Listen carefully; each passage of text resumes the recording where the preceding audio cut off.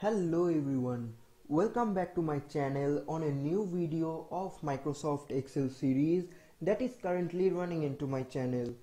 Friends, please check the description box after the video ends. There you will find the link of the Excel data file which I am using in this video. And check the playlist into my channel also. There you will find useful playlist which will lead you to the way to learn easily. Friends, in my previous video we get to know a new form of SUMIF function, and today we are going to know how to use the SUMIF function in Microsoft Excel in different way.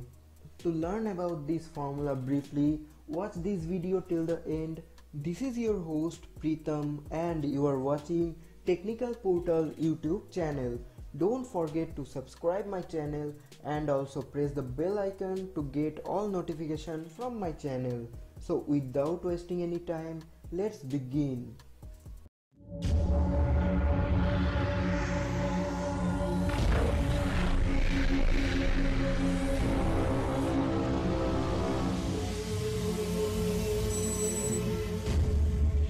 Welcome back friends. For your easy reference, I am going to run the OSK software as usual, that means the on-screen keyboard, so that you can notice which of the keys I am pressing in my keyboard. Friends, I have already created a file previously to save time. Let's open that. Here it is.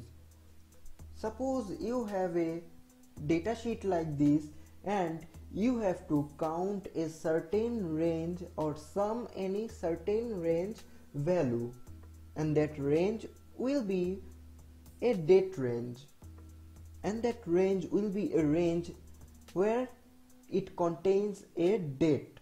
To sum values there are between two dates, you can use the SUMIF function. You have to type the formula like this.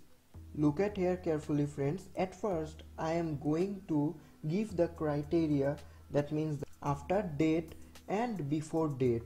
Look at here, we have 1st September in the first cell and 29 October in the last cell, and we have to get the sum of amount which is between 6 September to 15 October.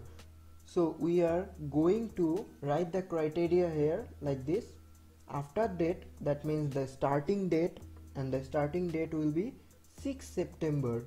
Write it down, 6 September 2018, and hit the enter. And the second criteria, that means the before date, it will be on 15th October. That means 15/10/18, that is 15th October, and we will get the result between 6 September to 15th October. And in this cell we have to type the formula here. Look at here carefully. I am going to type the formula equals to SUMIF. We are going to use the SUMIF function. Open the first bracket, then it is asking for sum range. The sum range should be the amount range. After that put a comma here, then it is asking for criteria range 1.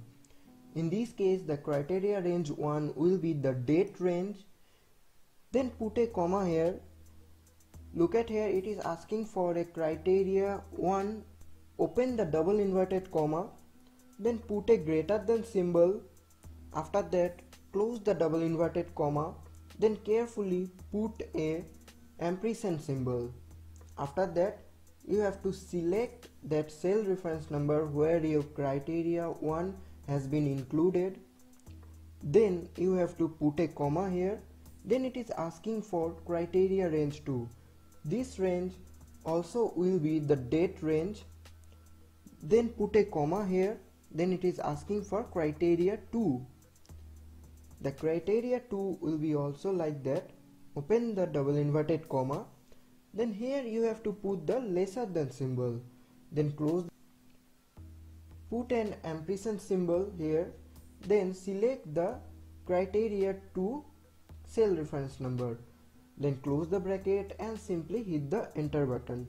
Look at here friends, we get a summed value in between 6 September to 15th October range. So let's check how this formula actually works. This formula sums the amounts in column D when a date in column C is between a date in H5 and a date in H6.